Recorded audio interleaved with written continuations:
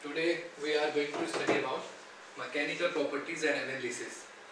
So before going to mechanical properties, what exactly is mechanical word meaning? Mechanical. Then we will understand how to do their analysis, like property and analysis. So any property which we find out using two things. It may be either load or motion can be said as the mechanical properties. Okay. Example, like in the case of hardness, what we do? We use the indenter and we do the motion and load toward the specimen. Accordingly, some more methods are there, like we do tensile test. In that case, we take the specimen and apply load in the opposite direction, and in the compression we apply the compressive force. Means the logic is applying load and motion together.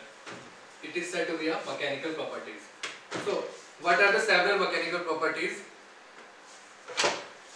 Hardness, toughness, and ductility, which is very important, resilience,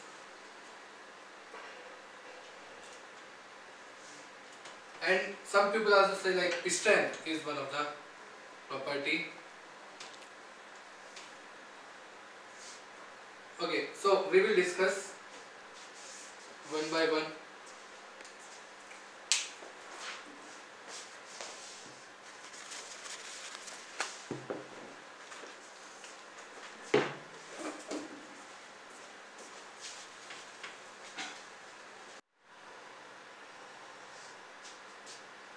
As we have seen several methods to determine the mechanical properties, we will start with either tensile or compression. When we do tensile or compression test, a graph is generated, that is stress and strain curve. It is something like that we have seen.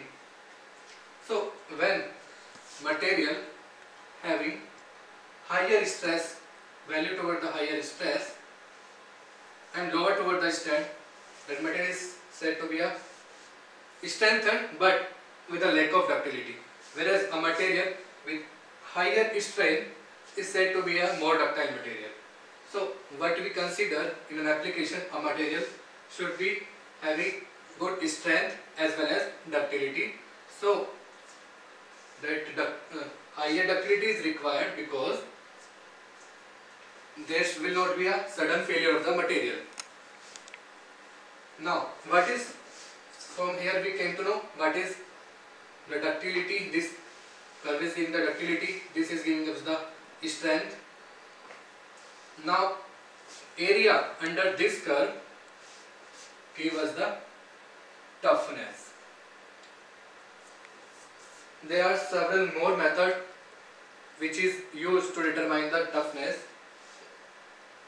So initially we can also find it with compression and tensile curve as well. So we will see those methods as well. So now, after knowing these three properties like strength and ductility and toughness, now we will go to the hardness. Hardness is, in earlier time, what used to be the method, we used to use a more scale method, where there was a number given from 1 to 10. 10 used to be the hardest material, which was at that time found, it was a diamond,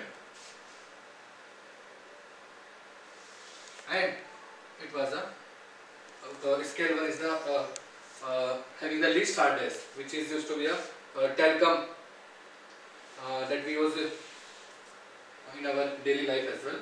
So we used to scratch like diamond.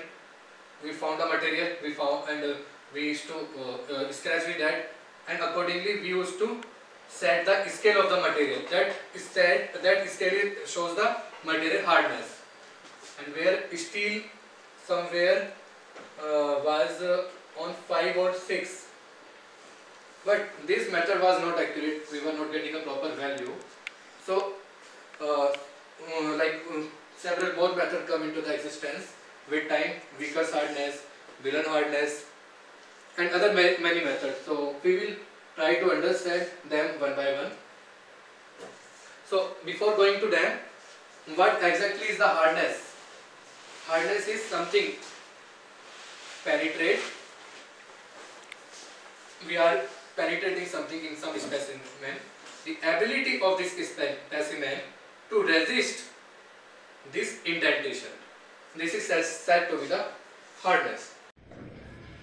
Now we will try to understand the phenomena of hardness and toughness experimentally. We have two materials, one is iron slab and one is tile.